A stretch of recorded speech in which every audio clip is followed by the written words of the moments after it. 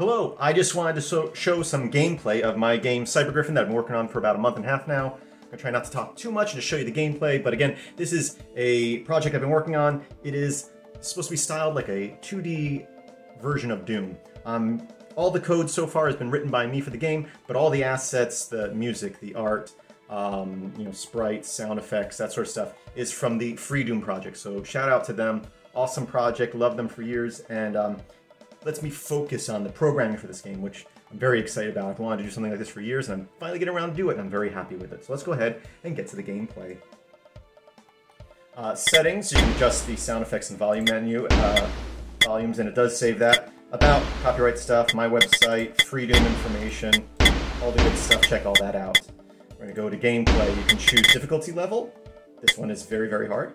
We're going to go manning up. And right now there's no game save, but there's checkpoints. Every time you get to a new level, it adds it to a list here. So far I have 5.5 levels done. I have 4 complete levels of regular gameplay, a secret level, and then I'm halfway through designing level 5. We're using the naming scheme of Episode 1, M1 for Map 1, just like in Doom. So I'm just going to go ahead and click on this and get started. So again, you can play with the keyboard, touch screen, game controller. In fact, I usually play with the keyboard, but I'm going to play with the game controller. Let's try just to give a try out. By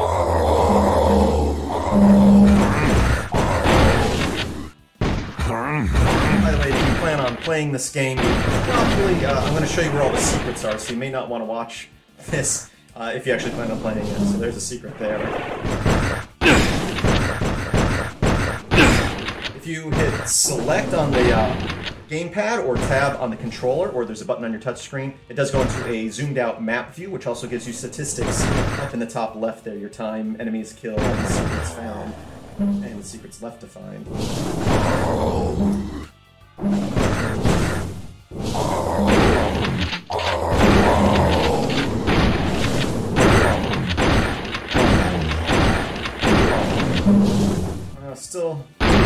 Still working on the enemies being stupid sometimes. They don't walk into walls anymore, but apparently they still walk into barrels. Again, still in early development here.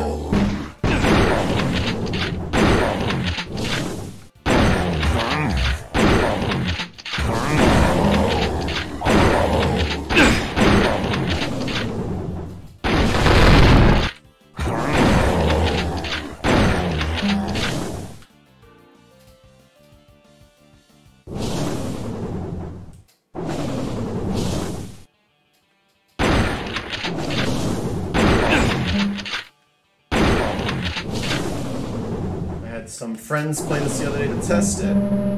I was worried that it might be a little too easy since, it's hard to tell when you're the game developer, where everything is and how everything works, but I had 2 friends come over and play all the levels I had, and it worked out well. They had a good time playing. It was an appropriate amount of difficulty. It took them a bit longer to get through the levels than me, but that's because I, again, know where everything is. It took them a couple of tries on each level, so not too difficult, but not too easy.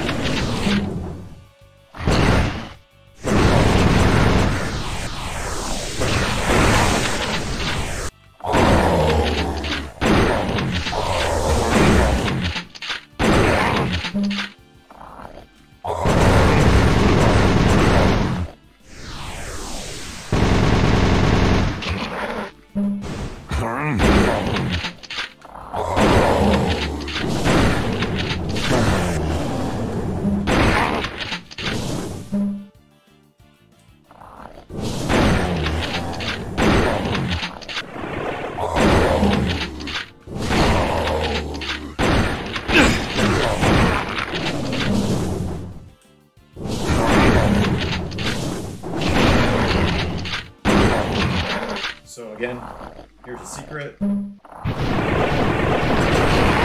always wish Doom could do that you could shoot through teleporters, so I added that in my game here. Same level. I know there are some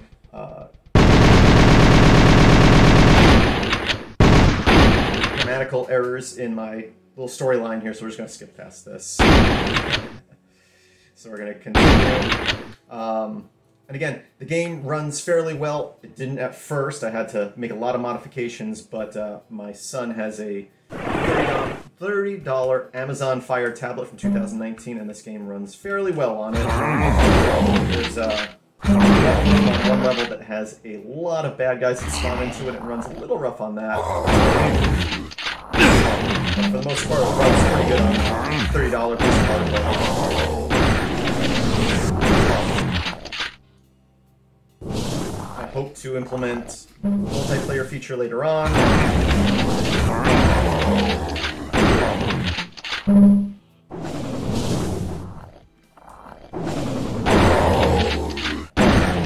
Again, I'm hoping I'm not making this look too easy. Trust me, if you've never played it before, it's a little more difficult than you would think. I know where everything is, how everything works.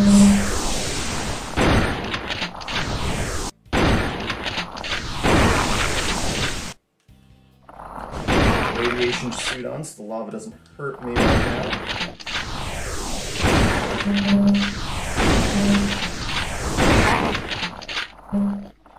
Show you this. I didn't really show you before. There were locked doors. I went and got the keys because I knew where to go. Little informational stuff comes up there. Not necessary for gameplay, but just guide you. Again, that said, some message I have set up to only pop up once. Basically, it advises me to assume that I'll go back and get it in a minute.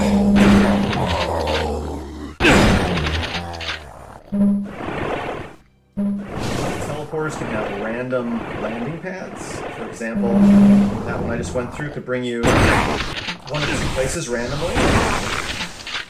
It brought me up there, which is fine, but sometimes it will bring you back here to where this red door opens. And you can get this, and that counts as a secret. So, it's supposed to count as a secret. It says I found 0 of 2. I must have not labeled that one.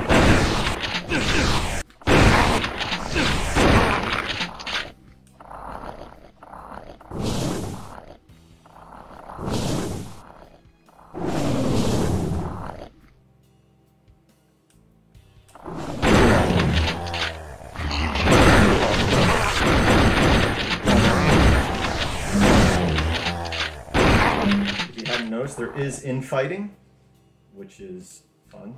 Infighting is when you get the bad guys to fight each other.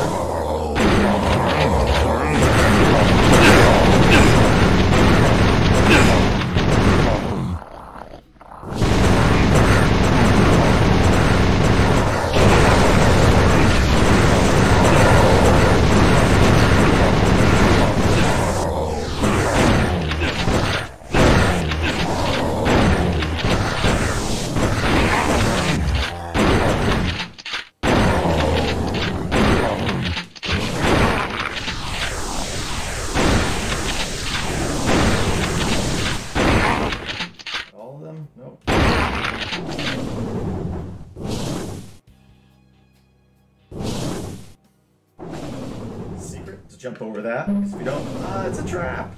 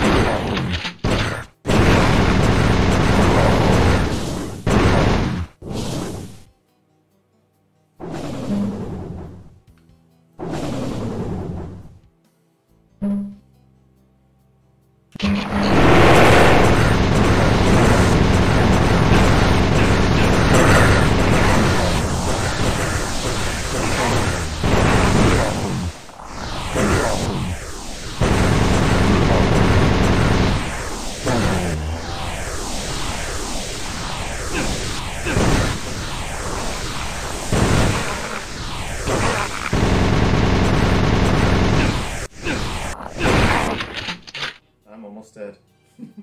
I gotta leave those other guys.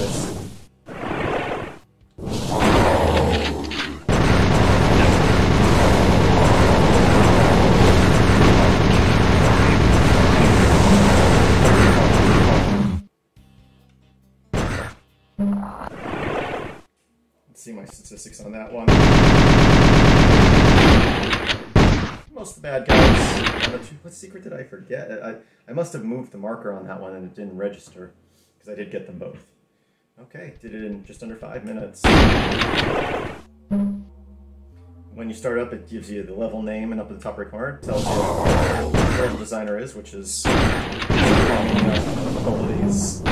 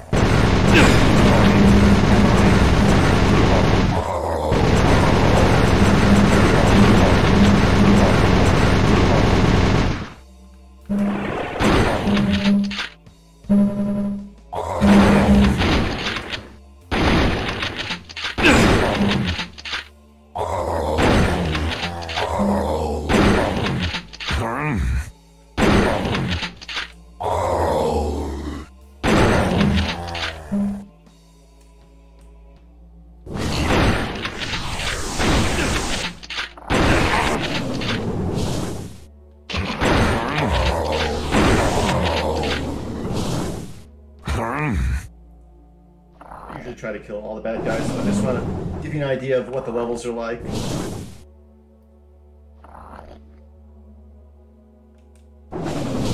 There is a secret down here that I'm passing by for right now. That door is locked on a timer. This is the room where lots of bad guys spawn, and runs a little slow on cheaper hardware. So I might turn down the number of bad guys that spawn into this room. Let's see.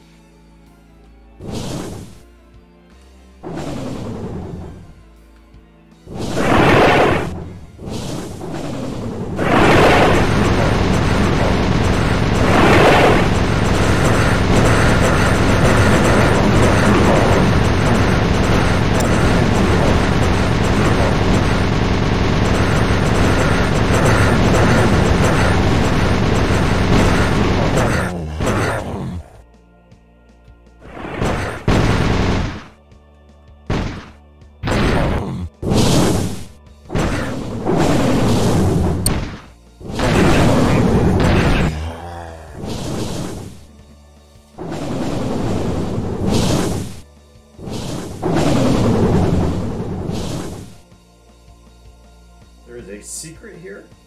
Third teleporter on the right up. Brings you up there. The Megasphere. My life's at 200 right now. My health. Again, normally I'd try to kill those guys down there, but don't want to waste your time, right?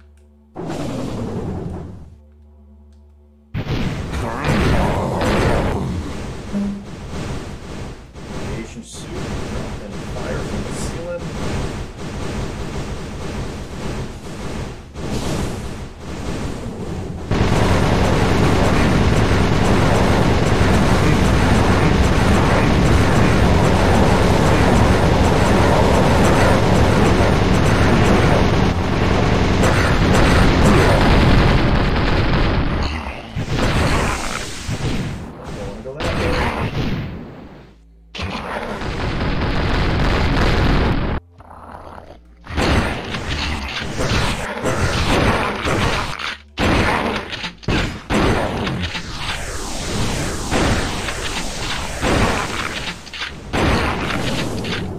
So the end of the level was up there where I just was. I'm back at the beginning now because I want to take you to the secret exit, the secret level.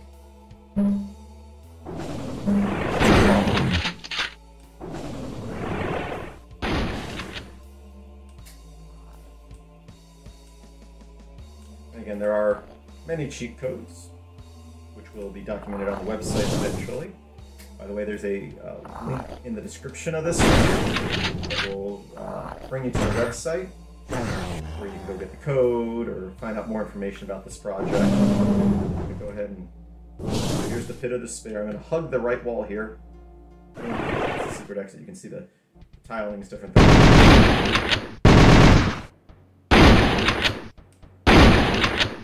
Again, there's probably typos in this. I have to get this all proofread. Basically, I exited through a service hatch and now I'm inside the machine. Here we have power fuel. They give you speed for a certain amount of time. The more you get, the faster you go, and then it slowly fades out over time.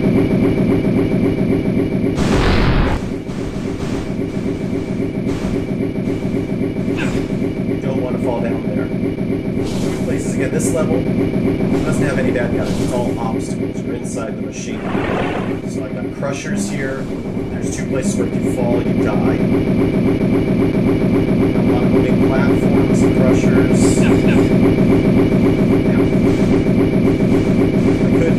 The thing out there, if you fall, brings back to the beginning level. There's also a secret route I'm going to skip for now. Camera zoom out so you can see what's going on here. Don't want to fall here because of instant death. There's two places on this level where there's instant death. That's the part that can be frustrating trying to get. I always just go for it. Ah, and I did it on my first try. Nice. Normally it doesn't go that smoothly. A few tries at least. Waiting those fireballs. Myself a plasma pack. I picked up the plasma rifle, by the way. That was the secret back there that I went through. Again, this level is counting the secrets incorrectly. Let's see, there's three that I haven't gotten yet. I definitely got. Let's see. Got that one. Yeah, there's four. Skipped one, so yeah, one of them's not being counted. Jumping over the exit there, that counts as a secret right here, so 2 of 3, and there's actually 4. That's a short little secret level. Zero kills because there's no one to kill. Again, I got through it pretty fast. My test subjects did not get through it that fast. Okay. Door opening slowly. So it says here, well, when you come through here, that this is a testing, weapons testing factory, and then you see a blue light up ahead, and that's these plasma bullets coming to get you. You got duck under them. That's why the level's called Duck and Cover. Get taken care of.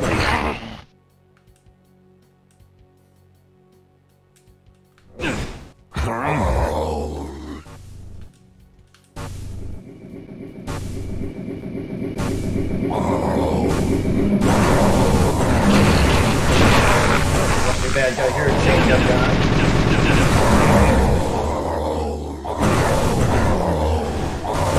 You can't get the plasma if you didn't go to the secret level. Little hidden plasma gun there.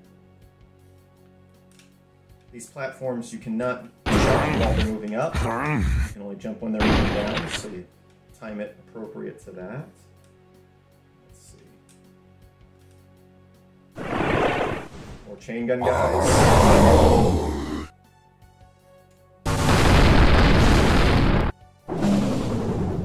Full up on plasma.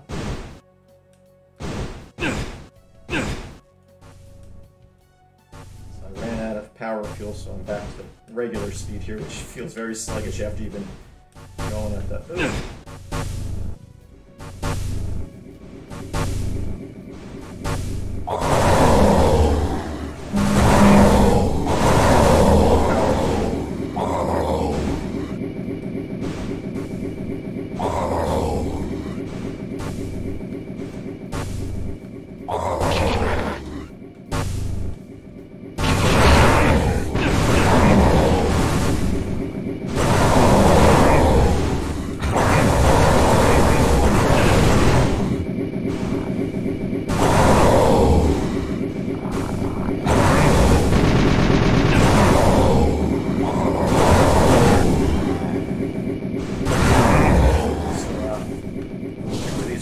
the bottom one. Each one has a switch that opens up a different one.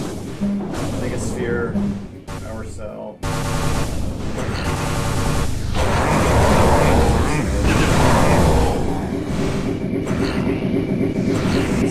Not chainsaws, but circular saws. Gotta look out for those.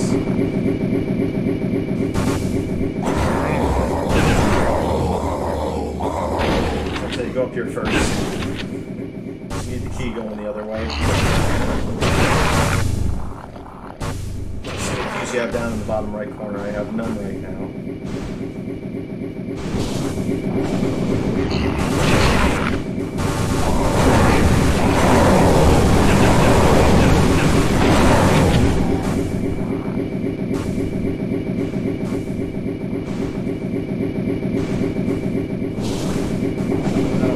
This way, but I'm going to up here.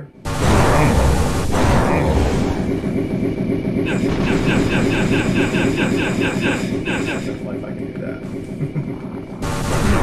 Sometimes I'm a little impatient.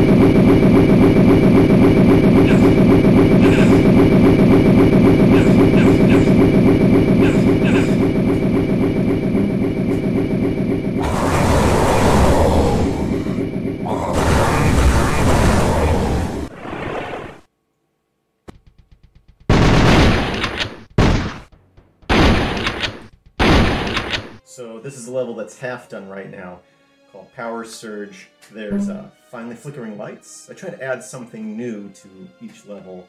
Pretty interesting. So far I've only played this level starting here. I haven't tested this level coming from another level with all the weapons already. Hopefully it's not. So when you start off without going down the levels, you start off just a pistol. I don't have the plasma rifle at this point. I'm testing it.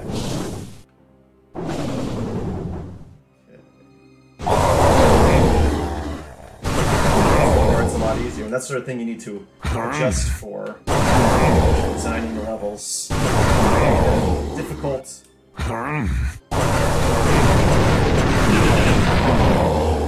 Enough when you first come to them, if you don't have anything, but also if you come from another level, don't want it to be too easy.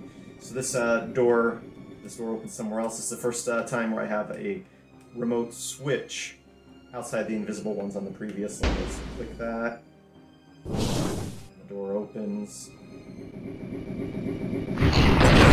Same time as I have the rocket launcher on. Let's go to full barrel.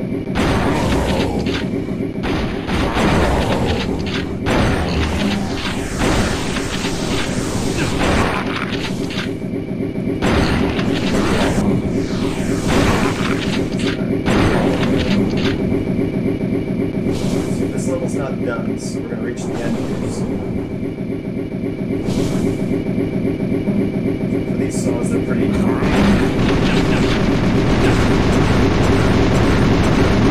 Gun is a good weapon against the chain gunners because it prevents them from shooting too much. Zoom out here. These ones are a little harder to dodge than the ones we just went through. If you go towards the middle and then at the very end, hug the left wall, you'll get to a secret area. There we go. That actually went pretty well.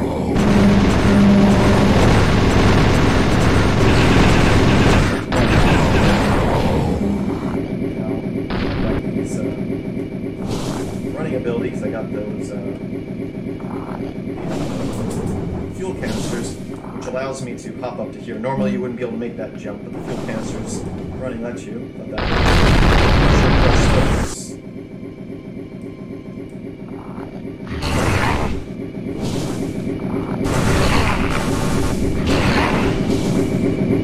almost to the end of what I've designed so far.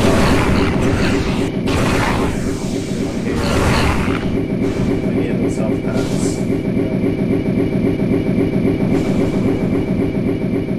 And that's all I've designed. Just right off the edge of the map now. So that's it. That is Cyber Griffin. Let me show you the website real quick. I don't need those on anymore. Okay. So again, it's in the Godot engine. If I almostlikechris.com/games, click on 2021 Cyber Griffin, and here is the website I just set up yesterday or the day before. It's got some information. You can play it in the web browser, but gameplay may vary depending on your browser. Like on my computer in Chrome or Brave, it runs fine, but audio is like a quarter of a second delayed, which is a little weird. Firefox, the audio is fine, but the frame rate's kind of low. I played it in Chrome on another machine the other day, and it ran fine. So you can play it right in the web browser. You can get the source code, open it up with Godot. I have an APK here. You need to enable, sources. What do they call it? Outside sources other than Google. I forget what it's called. Hopefully, eventually, I will have this in the Play Store once I am done with it. And then you can also get the game. So you click here. This will generate a zip file for you. It takes a second. I have a little thing here, so give it a few seconds. It's generating a zip file that has a little bit of documentation, but mainly two main files inside that zip file: an executable and the pack file. And then just click on the executable, extract it, and click on the executable. So we got Android, Windows, and then Linux. Eventually, I hope to have it in the Debian repositories, which would propagate to other distributions. But right now, if you're on a Debian-based system, you can just install Go.3 with your package manager, or go to the Go.website. website. I'll probably have other directions on here later on, and download Godot. Then just download the pack file. You can use wget or this button right here, and then just tell Godot with the --main.pack, open this up. So if you were on a Debian-based system, a current Debian-based system that has Godot 3 inside the repositories, just basically highlight these 3 lines of code, paste them in your terminal, and the game should download and start. You obviously have to type in your password for the Godot engine there. That's it. That's what I have so far. Again, I am very excited about this. I'm very happy with it. I hope you guys are too. Definitely, if you play it, let me know. Right now, I guess you can comment in this video. Eventually, maybe I'll have a place. I'm actually thinking about putting something in the game where people can communicate, maybe, if I'm up for doing that. That being said, I'd like to know what you think. Give it a try. And yeah, I'm open to input. I hope that you like it. And again, it's still early stages of development, but coming along great, I personally think. And there's a lot more. I have a lot more ideas. The next level after I finish this level, I'm hoping to do something cool, because right now we're on level Power Surge where the lights are flickering. And my idea, I haven't developed this yet, but at the end of that level, when you teleport out, you're going to be ripped into 2 players. And then you have 2 players that you're controlling with the same controllers on the next level. And you've got to get through the level with both players alive to put them back together. That's the plan for the next level. We'll see if that actually works out. I need to give it a try, but should work. Anyway, thanks for watching. As always, I hope that you have a great day.